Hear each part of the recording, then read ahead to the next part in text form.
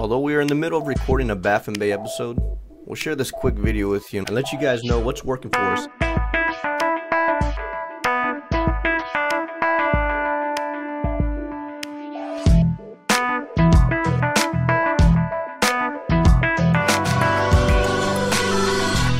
I'm out here on Baffin Bay and it's a little windy today, so I'll be keeping a close eye on that, man. Baffin is just one of those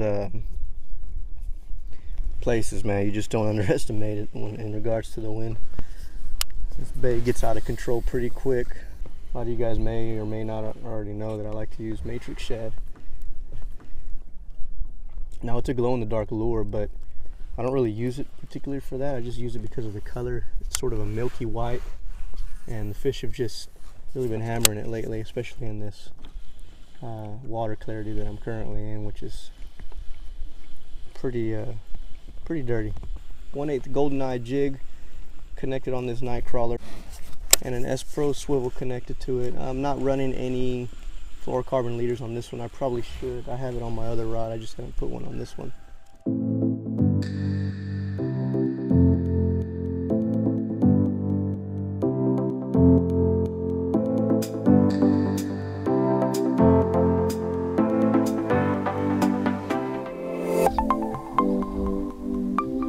One that Jesse has.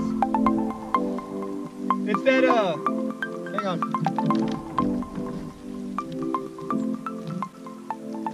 It's the one I gave you, Jesse. Yeah. Oh.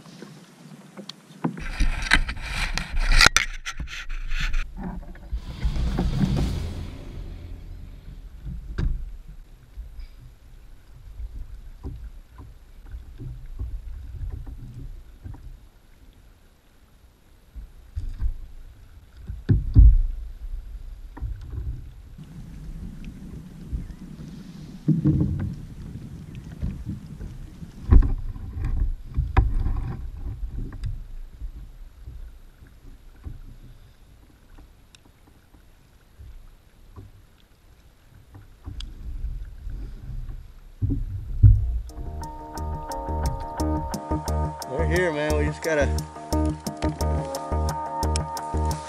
fish this area hard. Now, I could get up and I probably could see him a little better, but I'll spook him. I mean, that's just how these fish are right here in this area, and I just don't want to do that. I can get a lot closer to a fish sitting in primary position, which is the position that I'm in right now, than if I were to stand up. Now, if I'm looking out at the horizon and stuff, I'm looking out at a pretty good distance, yeah, of course I'm going to stand up, but when I'm targeting these reds like I am right now, and I already know where they're at, I'm not going to do anything to jeopardize my position with them.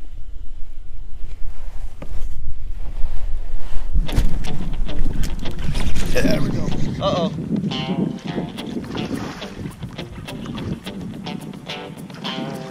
Come on, baby.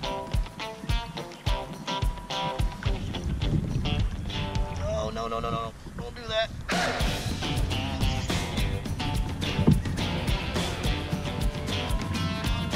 Nah, we're good. Big girl.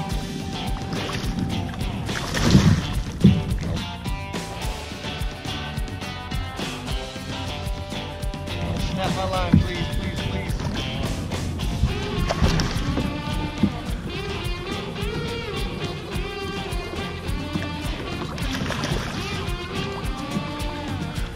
White. Big girl.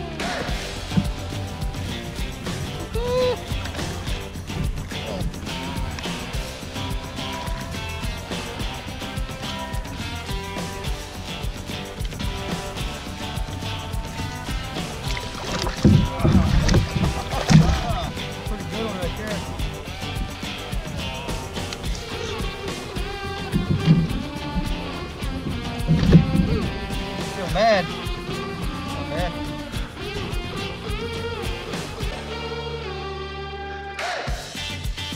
That's pretty good one right there. So sometimes I'll just pop it and retrieve, and you know, I'll even let it sit there and I'll drag it a little bit.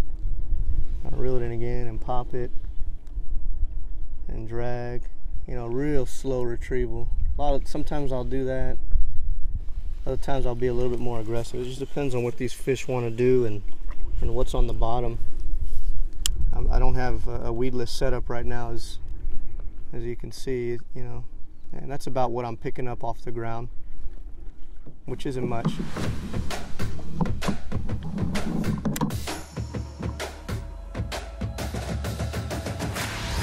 I know, that's what I was noticing. I have a trap load also.